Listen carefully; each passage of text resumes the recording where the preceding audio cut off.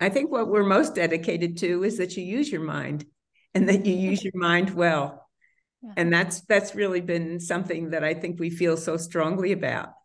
The other thing I think we pay attention to is the idea that the habits of mind don't have an explicit ethical component.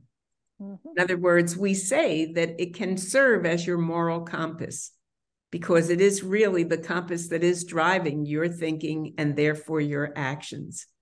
But it doesn't mean that you think ethically.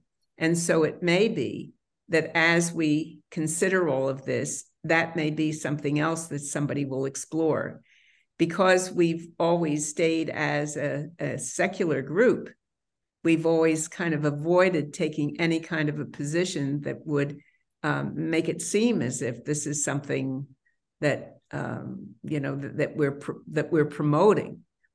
But we are promoting thinking. We're promoting the disposition for good and effective thinking with the hope that that leads you to your social commitment and your moral commitment and your thoughtfulness about everything you do.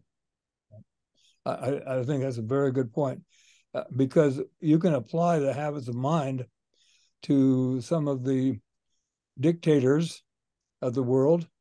Hitler was very persistent. Hitler was clear in his communications.